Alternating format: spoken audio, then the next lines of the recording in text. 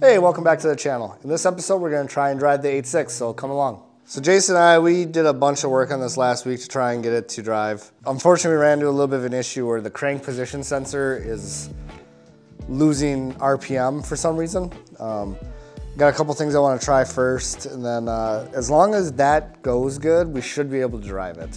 I got to verify that the sensor is the correct distance and a couple things like that, and then it might just be a setting in the haltech. We'll figure that out, but hopefully we drive it today. So I was talking with my buddy Dusty, and we were talking about some stuff, and he was like, hey, you should check this setting on the haltech. I know we've had a lot of issues with Subarus on Lynx. It's the amount of voltage that the sensor generates. If it doesn't generate enough voltage, the haltech or the link will not pick it up. So check this out now. Ready?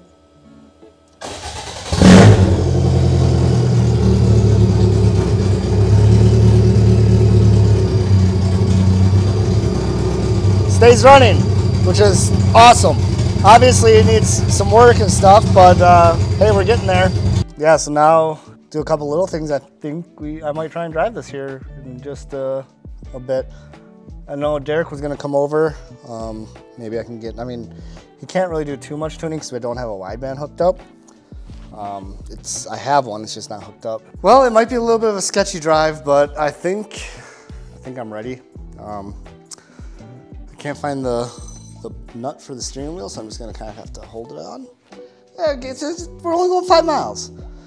So I'm gonna have my laptop on.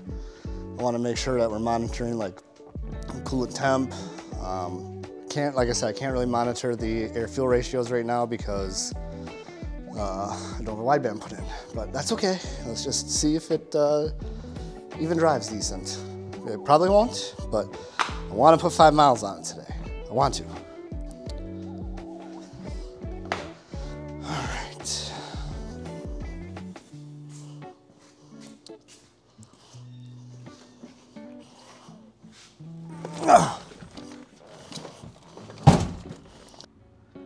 I haven't even tested to see if it goes in gear or anything like that. We'll find out here in just a sec. All right, let's give it a shot.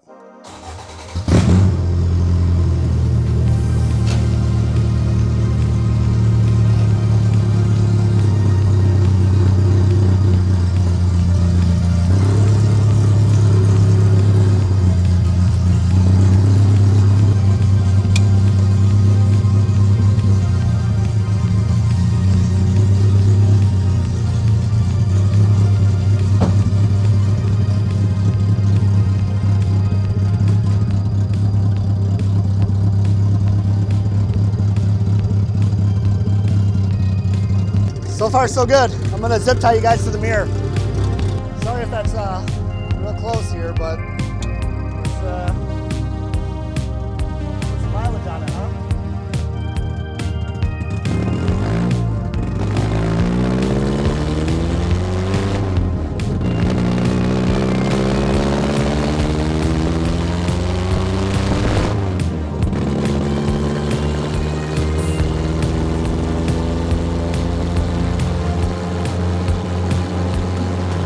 Alignment's way off.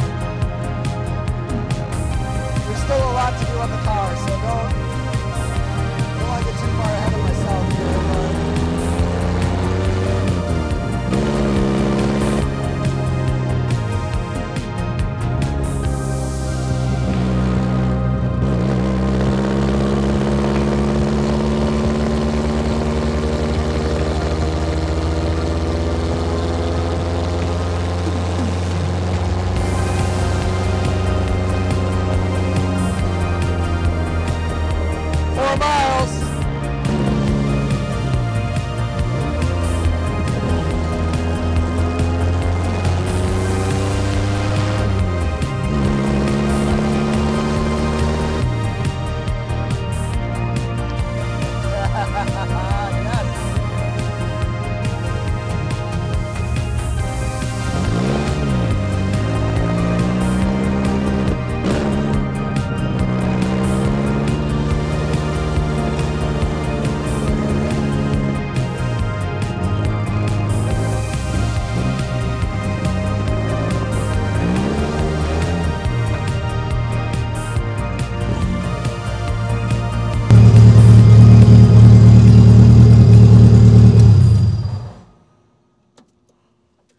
That's so awesome.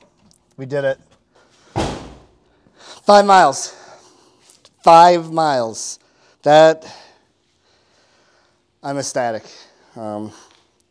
Again, there's still a lot that needs to be done. It's probably, I mean, maybe this is where we call this video, because we can pick back up and figure out the other stuff. But we did it.